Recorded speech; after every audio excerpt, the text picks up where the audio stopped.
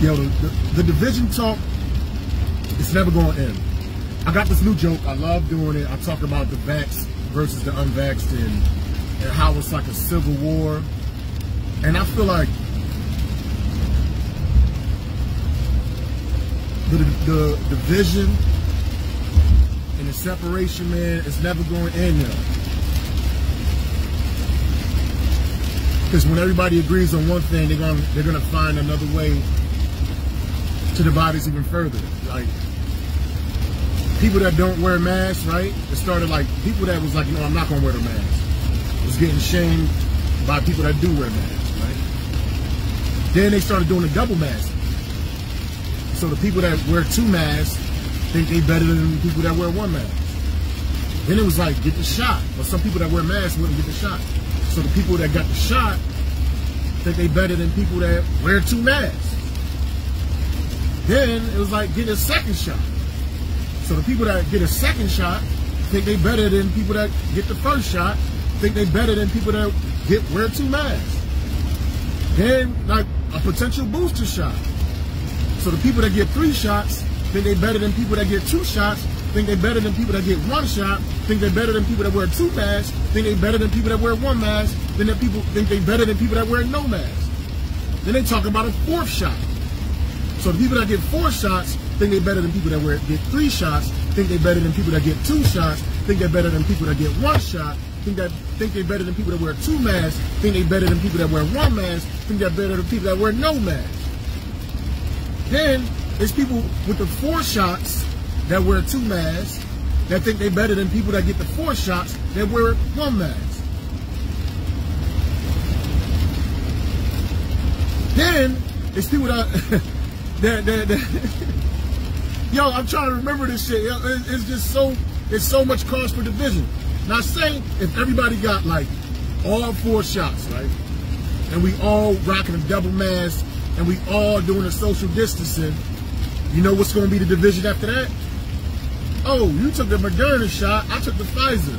I'm better than you because I took the Moderna. Oh, you took the Johnson & Johnson, I took the Moderna. I'm better than you because I took the Johnson & Johnson. So Johnson & Johnson going to compete with Moderna. Moderna going to compete with Pfizer. Pfizer going to compete with Johnson & Johnson. That's even further division. Then you got some motherfuckers that be like, oh, you know, I caught the disease and I got over it. You never had it, so I'm better than you because I got the antibody. It's going to be constant division across the board, yo. This shit, it's never going to stop, man. People's medical status and what type of treatments they're taking, that should be their own personal business. When we start getting into like personal decisions that individuals make for their lives, that's when problems start to arise because of that, man. Remember like years ago when it was taboo to talk about who you voted for? Like who you voted for was your own personal choice. Then it just became this big thing. Who you voted for? Who'd you vote for? And the thing is, when people ask who you vote for, they only want to hear you say that you voted for the candidate that they voted for. That's the only thing they wanted to hear. I hate when people try to pretend like they're asking you a question, and they want an honest, like open, objective answer. No, when they ask a question like who you voted for or are you vaccinated, they ask you this question because they're vaccinated and they voted for a certain candidate, and they hope you are vaccinated and you voted for a certain candidate so they can smile and be happy. Nobody wants to know that you voted for somebody else that they didn't vote for. That's why the question is disingenuous. Instead of saying, who did you vote for, ask specifically, did you vote for the candidate that I voted for? No. But that's the thing with this vax shit, is just constant fucking division. I can almost guarantee if 95% of the public was vaccinated, I can guarantee mofos will be arguing over which vaccine you chose to put in your body. Do you know how I know this is a fact? You know how I know this is true? Because motherfuckers is willing to kill themselves over arguing who the best basketball player of all time is. Whether it's Kobe Bryant or it's Michael Jordan or LeBron James. Niggas is killing each other over some bullshit that don't mean shit. Your medical status is a lot more meaningful than somebody making a goddamn jump shot. And people willing to kill themselves over that. It's motherfuckers that argue over what's the better phone, the Android or the Android or the iPhone. And motherfuckers literally, I don't know if people kill each other over their shit, but individuals definitely roast each other, go back and forth, and shame each other over a phone choice. Motherfuckers argue and are divided over which is the better gaming console, the PlayStation 5 or the Xbox, whatever the new bullshit ass Xbox is. And I'm a PlayStation guy all day. PlayStation guy, and I was a Nintendo guy. If you like the Genesis over the Nintendo back in the days, you was the type of nigga that liked Hellman's over Miracle Whip. You was the type of nigga that liked Coke over Pepsi. And you was the type of nigga that liked fat bitches over bad bitches. But now, man, it's just nothing but constant division. See, right now, like, it's almost like an elitist mindset is being formed because, like, I'm vaccinated, I got the shot, da, da, da, da, I'm doing my part, and if you're not doing your part, separate yourself from me. You do not deserve medical treatment. You should not be allowed to work. In fact, you should starve and die. Motherfuckers have this you should starve and die mentality over a medicine that no one knows the long-term effects of, over a medicine that's only been out for about a year. Yes, they say, oh, they've done other studies in coronaviruses and different vaccines and stuff have been in the works for years. And while that may be true, this coronavirus is new and nobody really knows much about it. That's why people are still dying, even if they have these injections in their body. I hate when people say, you begin vaccine, you got a vaccine when you was an infant and you didn't complain. Two problems with that. A, I was a fucking infant, so how the fuck could I know what was being injected in my body? And B, if you look up the history of vaccines and treatments of that nature, the fastest vaccine within the past 100 years took about 10 to 12 years of data to collect for it to officially be approved. So you comparing some shit that had 12 years of experience based on some shit that had under a year's experience. That's like comparing a college freshman to a first grader. In no situation on earth would you compare the intelligence of a college freshman to a first grader. A first grader has under a year's experience of education. A college freshman has 12 years of experience. You would never put those motherfuckers on the same level, yet we putting medicines that have had a minimum of 12 years to develop on the same level as some shit that only had like not even a year to develop. It's a poor comparison. It's a poor comparison. Yes, motherfuckers is dying from diabetes and eating candy and sugar and shit like that left and right. I totally agree with you. And motherfuckers still eat that shit and they don't give a fuck. But they're not dying instantly. They're not dying as soon as they eat a cookie the next day. And people are assuming this risk, and they've been seeing this shit for the past 30 or 40 years. This coronavirus and these new vaccines are something that just literally came out. So you can't expect somebody to trust something, to have the same level of trust on something that just came out compared to something that's been out for a long fucking time. Those are called false equivalencies, and they're easy to defeat. Y'all need to stop doing that shit. It's bullshit. It's easy to defeat. And the thing is, this supports my argument even further. If we really thought the medical industry, the FDA, and the government truly cared about people's health 100%, then things like alcohol and sugar, if they really cared about our best interests, with as much people that die and that need medication and that are filling hospital beds and XYZ, then so many more things will be outlawed.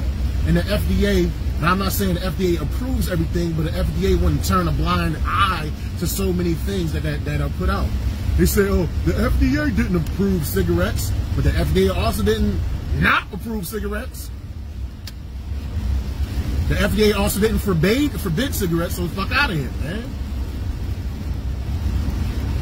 Not saying something still makes you just as guilty. Allowing something to happen still makes you just as guilty. Whether you allow some shit to happen or you were the motherfucker that orchestrated it. Of course, the person that orchestrated it is that much more worse. But you still say, hey, y'all gonna do your thing.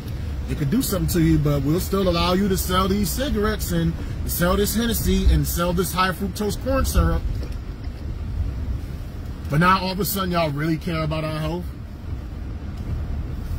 Somebody made a real good point. One of the reasons why they're trying to push these vaccines and just kind of like shaming people and shaming the public, because they want motherfuckers to get back to work, and they want the quickest solution possible to get this economy and things of that nature running back up and running. And this is the thing: when you are desperate for a solution, you will accept almost anything as the solution, regardless of how murky and how shaky it looks. And a lot of individuals, I can see it in your fucking eyes. A lot of individuals that went and took this jab, they feel guilty about that shit, but they are afraid to admit it, so they project their guilt on other people and try to make and shame you into getting that shit. It's like motherfuckers that be crackheads on the low and try to shit on it. Hey, everybody doing crack. You know what I'm saying? This is a common. No, everybody's not doing crack. You chose to do that shit. Don't try to put that shit on me. You chose to make that choice. Because before you took a shot, in your mind was like, ah, damn, you know, COVID might get me. That was your worry. But once you take the shot, now you're worried about two things. COVID might get you, or the shot might get you. Now, I hope that the shot works. I don't wish bad on nobody. And if you never took a shot, I hope you survive it. I hope it works in both instances. But my logic and my mentality is, I caught COVID, I kicked this ass. I worked all through last year doing Instacart, delivering, working for a transportation company, all that. What the fuck is going on? Hold on. People driving stupid. And in 18 months, I caught it back in April. Kicked his ass. So why? Well, first of all, they say there's the studies that came out in Israel that if you actually caught it and you survived it, the antibodies that you have in your body are 6 to 13 times stronger than somebody who's never caught it, who's taking the Pfizer jab. You could look this shit up. I'm not making this shit up. You understand what I'm saying? So studies tell me that I have more protection. I'm cool with that. And I already I faced the disease and I beat the shit.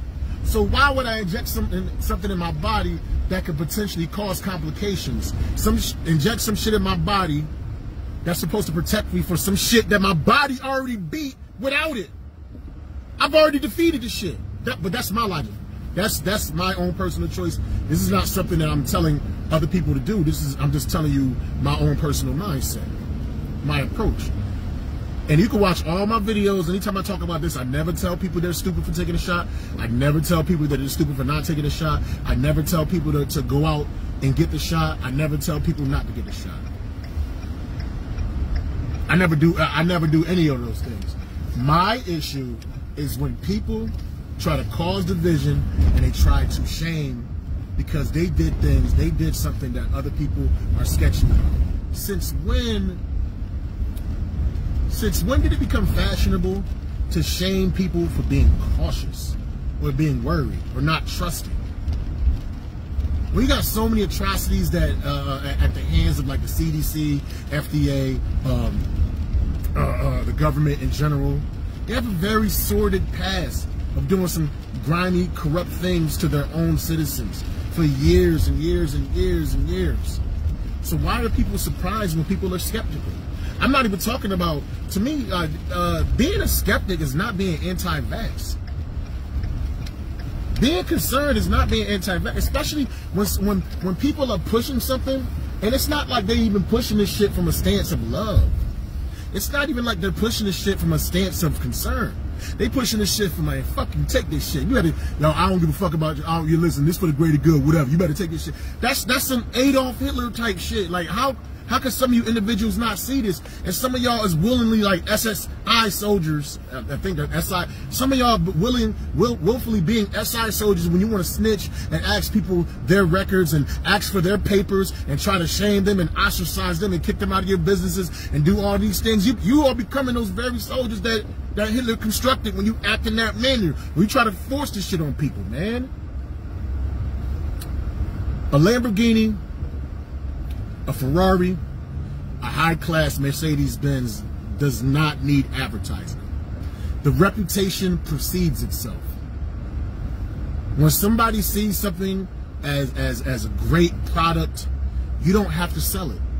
People are going to use it. People are going to take it. People are going to consume it. That's why so many people use crack and heroin and all this other bullshit, because the reputation precedes itself and they go ahead and take it.